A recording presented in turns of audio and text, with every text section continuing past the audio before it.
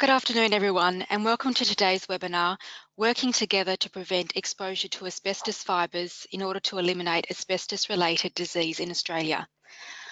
I'm Stephanie Morawski from WorkSafe Tasmania, and I will be your moderator today.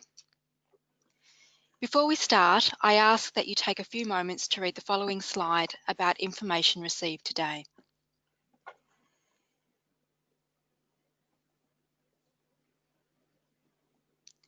I will now go over a few items so you know how to participate in today's webinar. We have taken a screenshot of an example of the attendee interface. You should see something that looks like this on your computer in the upper right corner. You're listening in using your computer's speaker system by default. If you would prefer to join over the phone, just select telephone in the audio pane and the dial-in information will be displayed. You will have the opportunity to submit text questions to today's presentation by typing your questions into the questions pane of the control panel. You may send your questions in at any time during the webinar. Questions will be addressed at the end of today's presentation. We are also recording today's webinar. Recordings will be available at the end of WorkSafe Month, which concludes today, and also at the close of today's webinar, you will receive a short survey on the presentation, and we appreciate you providing us with your feedback. I would now like to introduce today's presenter, Justine Ross, Chief Executive Officer at Asbestos Safety and Eradication Agency, to present today's webinar, Working Together to Prevent Exposure to Asbestos Fibres in order to eliminate asbestos-related disease in Australia. Justine was appointed Chief Executive Officer of the agency in August 2018 for a period of 5 years. Prior to this, she was Acting Group Manager of the Work Health and Safety Policy Group in the Department of Jobs and Small Business, responsible for policy development and advice on Commonwealth work health and safety and workers' compensation, maritime workers' compensation and work health and safety matters, asbestos matters, and workplace relations issues concerning the building industry. Justine has a Bachelor of Laws and a Bachelor of Arts from Macquarie University and has completed a Master of OH&S at the International Training Centre of the International Labour Organisation at Turin University. Justine is admitted to practice as a barrister and solicitor in the ACT. Welcome, Justine. Thank you. Okay, well, we'll just get started. I want just to start with providing the context for the work of the Asbestos Safety and Eradication Agency. So you'll see the first slide says that there's 4,000 deaths each year from asbestos-related diseases in Australia. This is an estimated number of deaths, and it's sourced from work by Professor Tim Driscoll of University of Sydney, and it's based on the World Health Organization Global Burden of Disease study. Is in fact more than double the number of annual Australian road deaths. The second slide is about the third wave. So the third wave refers to those that have been exposed to asbestos fibres in the non-workplace setting, like your do-it-yourself home renovators. Between 1982 and 2017, the number of cases of mesothelioma has steadily increased over that period, from 135 for males to 22 for females in 1982 to 631 for males and 158 for females in 2017. A number of years ago, it was estimated that the third wave would peak by around this time, by around 2019, 2020. But unfortunately, that still hasn't occurred. The next slide is showing that there is no evidence that a safe threshold exists or a minimum exposure level to prevent the adverse health effects of the use of asbestos. This is what the World Health Organization has determined to be the case. And as there is no known level of exposure that would prevent the likelihood of an asbestos-related disease occurring, the risk to human health now and into the future when asbestos is disturbed or deteriorates is still unacceptable. And with that, no safe level of exposure, we know that use in controlled environments is not feasible because the risk of exposure cannot be eliminated, and which is why we have a workplace ban of all uses of asbestos in Australia. So just going a bit back in time, before the ban was imposed, more than 3,000 products containing asbestos were used in Australia. It was widely used, so in products like fire blankets and curtains, insulation in heaters and stoves, tiles for roofing, corrugated asbestos cement roofing sheets, ceiling insulation products. It was used around as lagging around pipes. It was asbestos rope, asbestos electrical cloth, paints as well, textured paints and coatings. I think everybody's well aware of brake pads. It was used in brake pads and clutch facings, electrical switchboards, and the list there just goes on. One of the big concerns in Australia is the amount of illegally dumped asbestos per year. So in 2016, the agencies commissioned research in an attempt to estimate the amount of illegally dumped waste containing asbestos, and on the initiatives that were being implemented by state, territory and local governments to address the dumping. So our research estimated that 6,300 tonnes of ACMs is illegally dumped in Australia each year, and that the cost of cleanup is estimated to be around $11.2 million per year. And it also found that it was the local councils and private landowners who bear the cost of cleaning up. Now, it found that illegal dumping is largely occurred due to the high cost associated with legal removal and disposal, limited access as well to asbestos waste facilities, the avoidance of paying levies at those facilities, and the opportunity for commercial operators to make a higher profit if the client wasn't charged the full cost of disposal. And there was also just it also found there was a general lack of awareness of the risk, particularly amongst the do-it-yourself home renovators and tradespersons to the general public of illegal disposal. And of course, we have naturally occurring asbestos here in Australia. So just wanted to, I guess, make it clear what the agency's aim is and why it was established. So ASEA was established in 2013, and it was established to administer the National Strategic Plan for Asbestos Management and Awareness. ASEA is not a regulator. Our key functions are to encourage, coordinate and monitor the implementation of the plan, as well as reviewing it as appropriate. Also, one of our key functions is to liaise with other Commonwealth, state and territory and local and other government bodies and agencies, and to commission and monitor and promote research about asbestos safety. So I've also put up some, in this presentation, some notable dates in managing asbestos in Australia.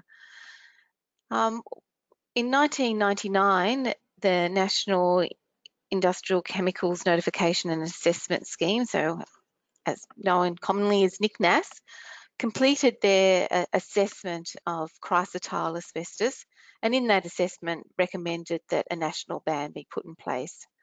So in 2003, so that was on the 31st of December 2003, a national ban was put in place around the country. Shortly after, what was then the National Occupational Health and Safety Commission, which is now Safe Work Australia, they revised their codes of practice on the management and control of asbestos and the safe removal of asbestos. And another date in there is 2011. There is in fact a federal parliamentary working group on asbestos-related diseases, which is we call PGARD. That was established in 2011. Also in 2011, Safe Work Australia developed model work health and safety regulations and codes of practice on asbestos. And just flicking over, in 2012, the Asbestos Management Review was completed, and that review recommended the establishment of a national agency, which the ASEA was established in 2013. And then in 2015, all state and territory governments approved the first National Strategic Plan for Management and Awareness, which went from 2014 to 2018. And then just skipping to 2018, we developed the second National Strategic Plan, which is the one that I'm going to provide you with details of today. So what is the National Strategic Plan?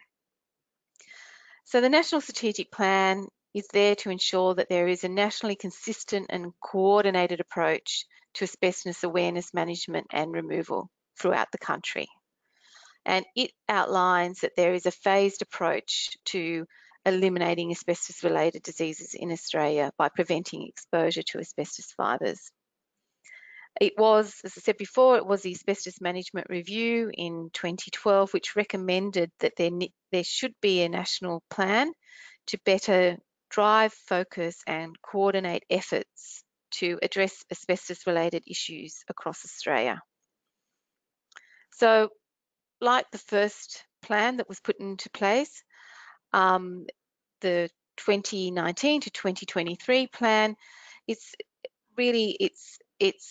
still based back in the recommendations of the Asbestos Management Review report, and there was a range of recommendations in there regarding how asbestos should be managed in situ, and that there should also be a prioritised approach to its removal.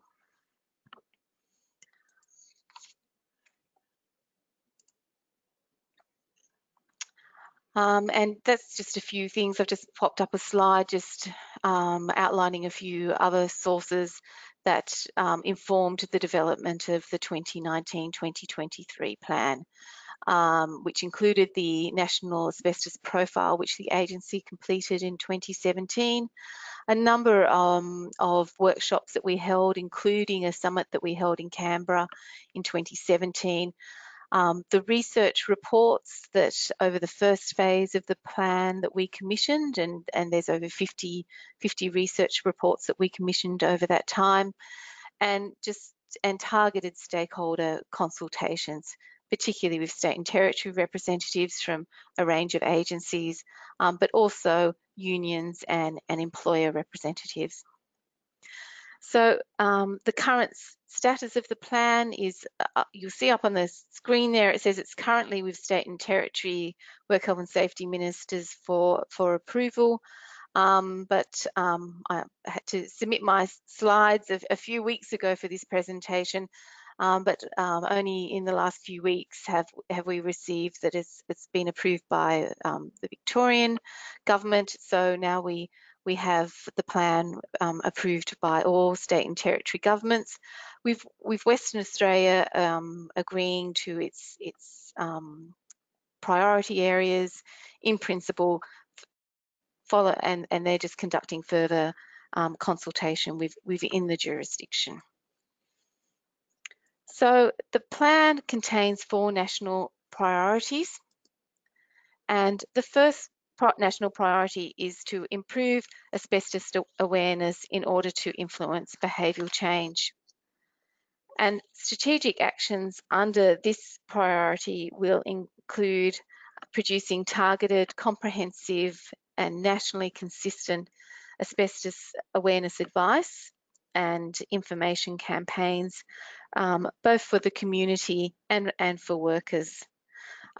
We have done that, we're doing this currently in terms of preparing materials for Asbestos Awareness Week, which we will be circulating or have already circulated to a lot of our stakeholders.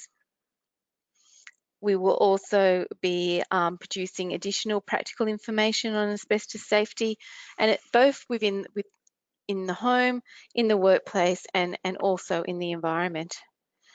And we're expanding our research and sharing information on asbestos-related diseases in order to improve policy and practice in the area. The second priority is identification and effective legacy management. And what the strategic actions will be under this priority is identifying and promoting robust models for identifying and grading asbestos-containing materials, collaborating to develop a national picture of where asbestos-containing materials are located in homes, in commercial and public buildings, and in the infrastructure as well, and in the land, for example, contaminated land. We will also be working on the development of emergency and natural disaster planning regarding asbestos. The third priority is safe prioritised removal and effective waste management. And some of the strategic actions under this priority are improving the quality of asbestos-related training and ensuring effective oversight of the licensing regime, developing incentives to encourage the safe removal and disposal of asbestos-containing materials from homes, and improving the accessibility and availability of waste disposal facilities for ACMs.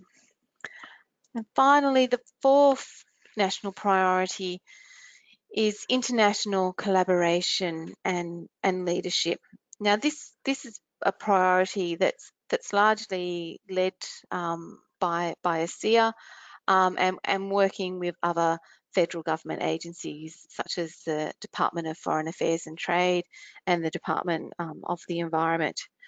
So under this priority, we will be continuing to present the Australian government's position on banning asbestos mining, manufacture and use at relevant international conventions.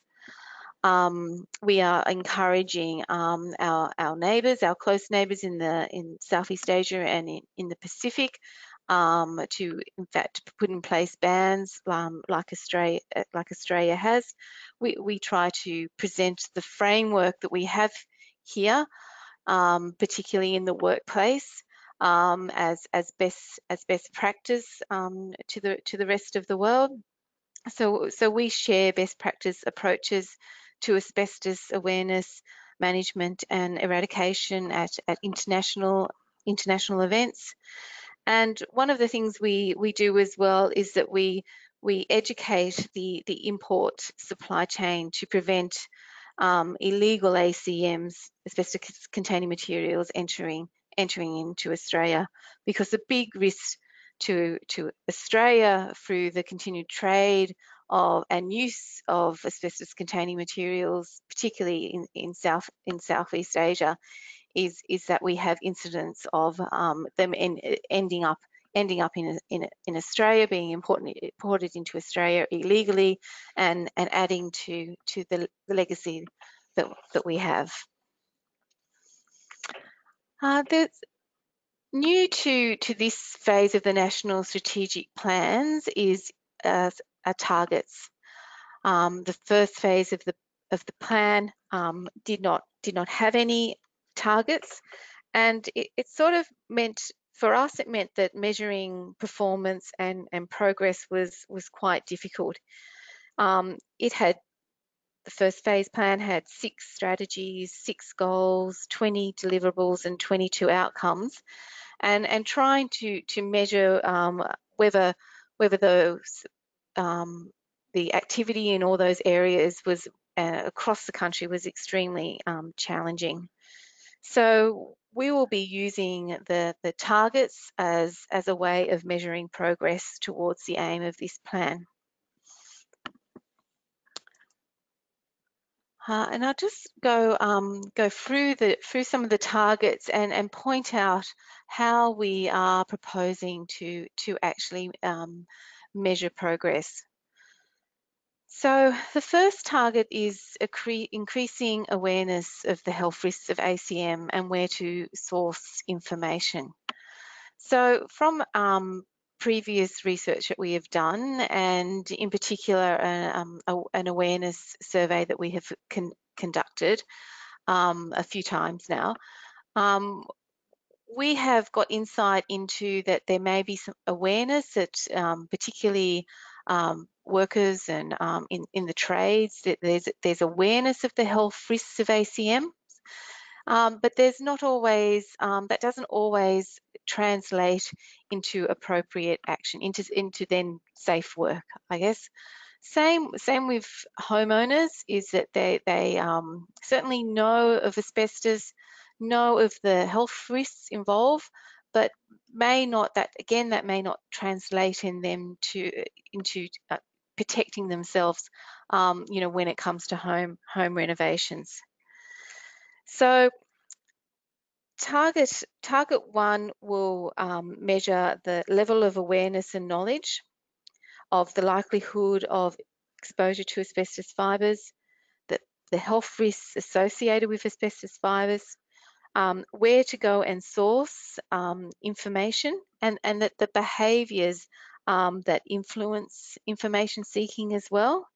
And we will also try, as part of this as well, asbestos, we'll also try to pick up on attitudes and behaviours towards asbestos. And we would do this by continuing to conduct an awareness surveys amongst the cohorts. Target 2 will measure the extent to which governments have a systematic approach to effectively identifying and assessing asbestos risks across government, which enables them to better understand the nature of their asbestos legacy. So there will be 2 key mechanisms by which we will measure this target, and one of them will be the format of asbestos registers. And so this will be whether sort of registers are a sort of static paper-based documents, or whether they are sort of more sophisticated database systems. We will also be looking at the degree of consolidation or coordination of information, which then can be used to identify key areas of potential exposure risk. So, for example, we'll be looking at whether there's consolidated registers across public schools, across hospitals, across prisons and contaminated lands and the like. And we will, the measurement will use the current system as a benchmark, and it will track any then changes in the system over the course of the 5 years of the National Strategic Plan. So following on from target 2, target 3 will be measuring the progress that's being made by jurisdictions to develop schedules and processes for the remediation of legacy asbestos from publicly owned properties and infrastructure, and the safe disposal of that material. So this is with the aim of recording systems towards a planned, systematic and staged approach to removal, which is sort of consistent with work health and safety duties, because what we're trying to sort of encourage here is a proactive approach to managing the legacy, as opposed to an ad hoc approach, where removal may take place in emergency situations and where ACMs have already been damaged and disturbed.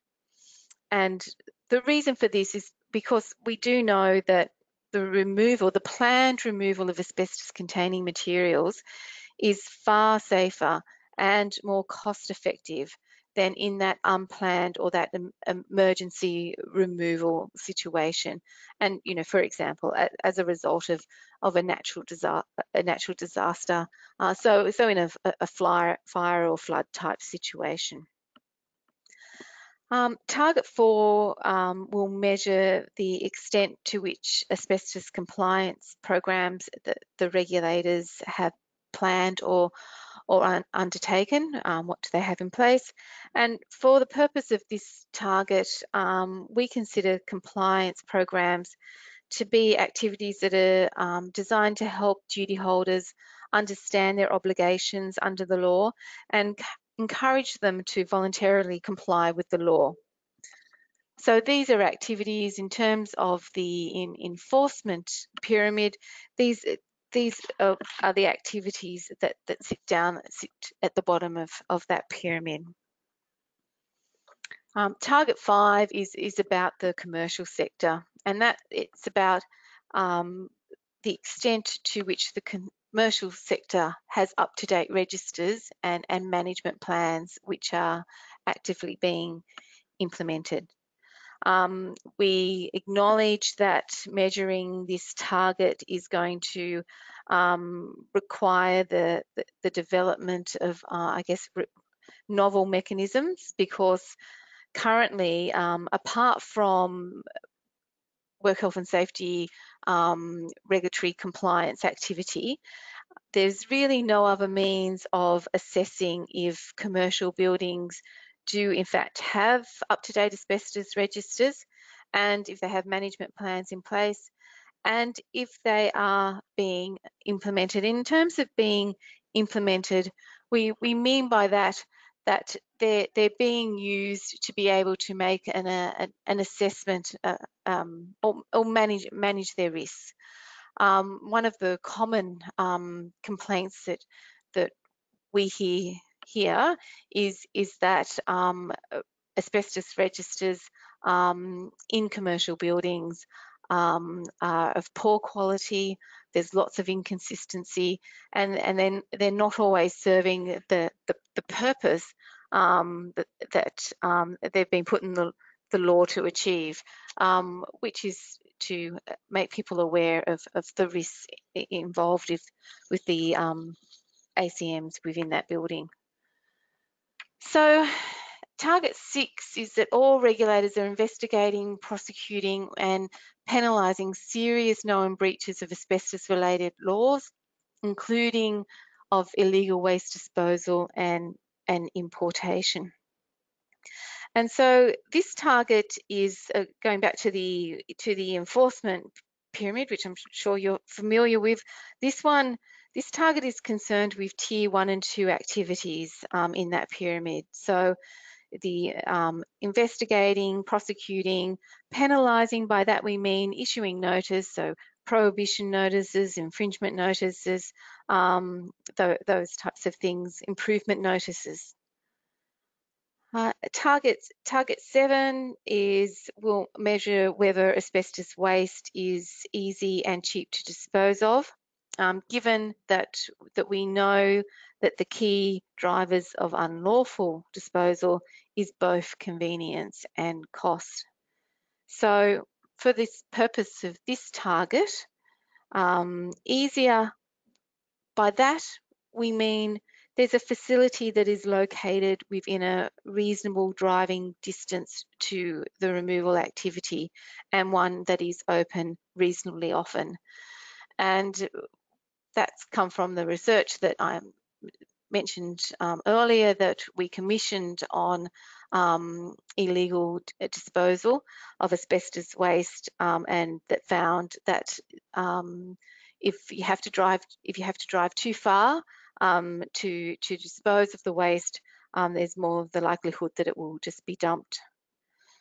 And by cheaper, we mean that charges and levies are set at a price that incentivises approved or disposal and discourages illegal disposal, but doesn't incentivise homeowners to do it themselves removal.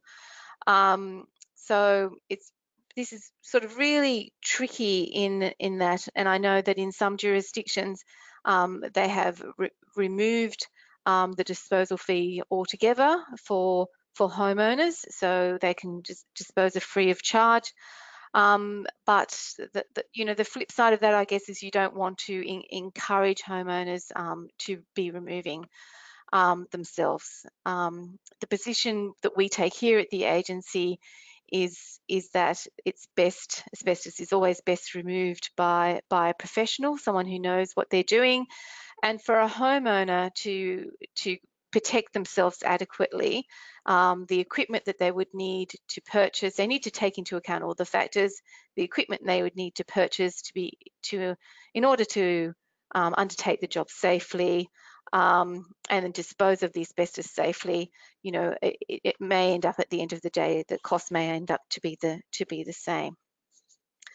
So finally, target 8 is, as mentioned earlier, about the work that the agency actually does in Southeast Asia and the Pacific, encouraging countries in those regions to put bans in place. Some of them have bans already, of course, in relation to some types of asbestos, but here we're particularly getting at the use of chrysotile asbestos.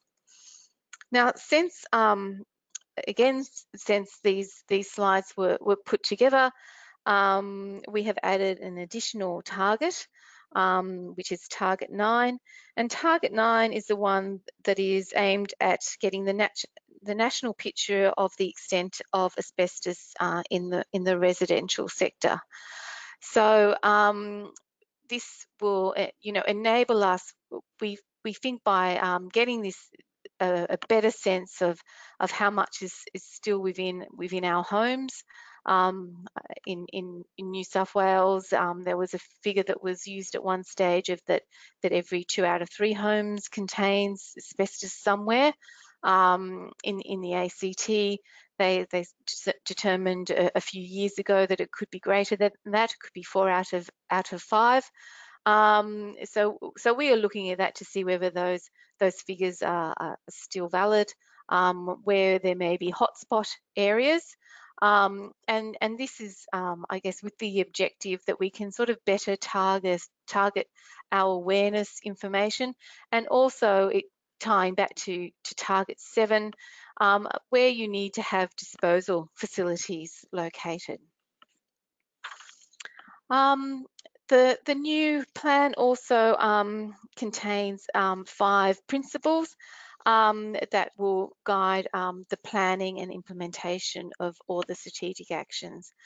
And I think they're sort of quite common principles that you see in these types of national strategies or corporate strategies, and that is that, yes, everything that we do is evidence-based decision making, that we are very strong about consultation, collaboration and cooperation, that we want particularly the work of the agency to be that transparency, that we always have to keep in mind when you're dealing with asbestos, the precautionary approach.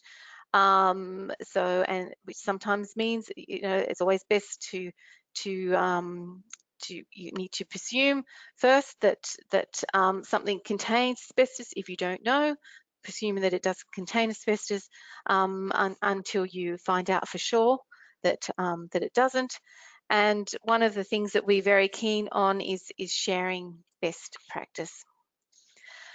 Another thing that I guess wasn't sort of set out clearly in the last plan, but we wanted to capture in this phase of the plan is all of the players in what we are calling the asbestos management system.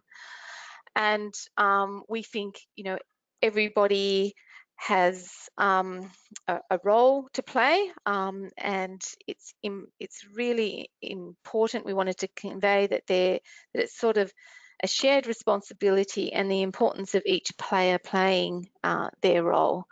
So we have mapped, in a sense, all the government agencies that we think are involved, and that's across the Commonwealth and state and territory governments. All the regulators that we think are involved in the system or with this issue, or their work may touch on this issue in some way. The range of non-government groups as well, and acknowledge that the work that they do goes towards implementing the plan.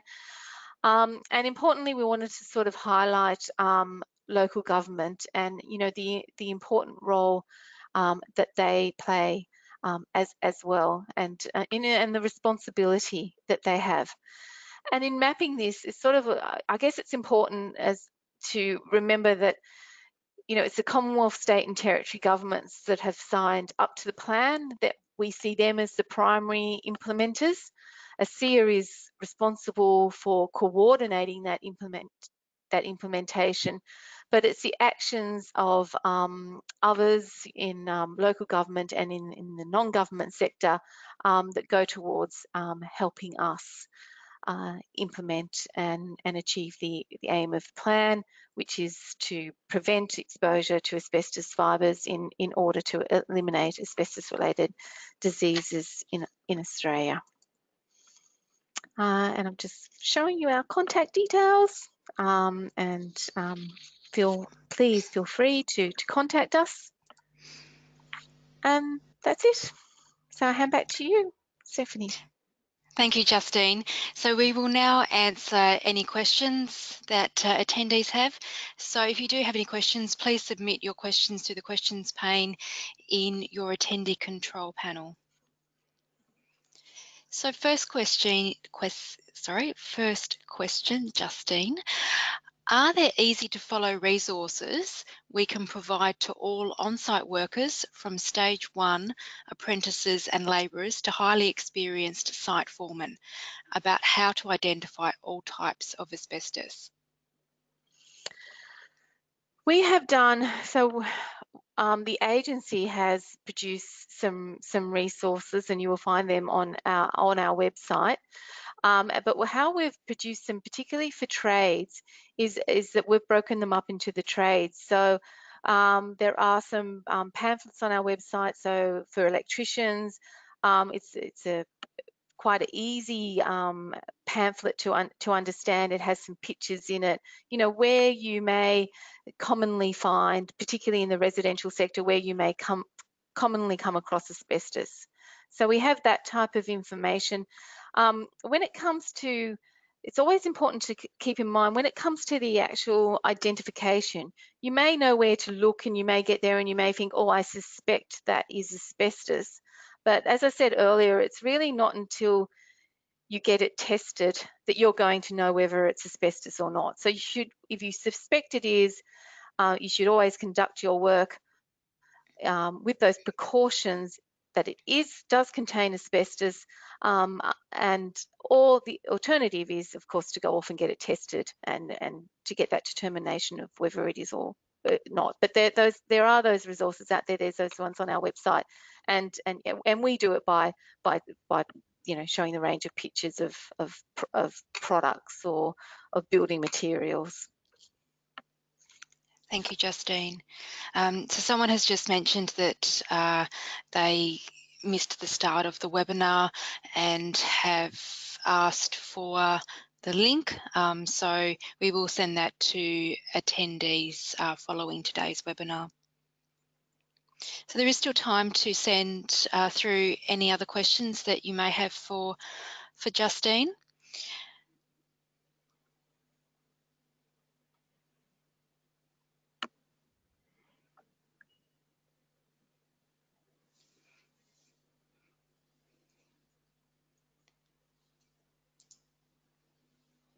So I'll start to wrap up. So Thank you, Justine, for today's webinar presentation, Working Together to Prevent Exposure to Asbestos Fibres in order to eliminate asbestos-related disease in Australia. Before I keep going, there has another question that has come through. Will the stone masonry industry be policed the same, especially with silicosis issues arising?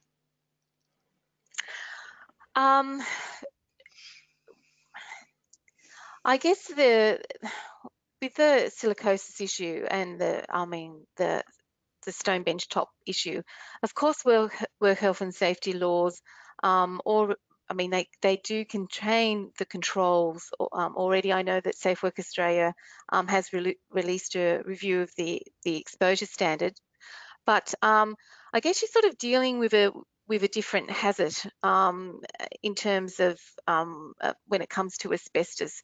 So, of course, asbestos has been, totally banned. You cannot use it. You cannot use it at all, apart from under certain circumstances. With the silica issue and the stone bench top issue, it's a little bit different. The product is not banned as such, but it's about getting your exposure to the dust down to the level of the exposure standard, and making sure you put all those appropriate controls in place. So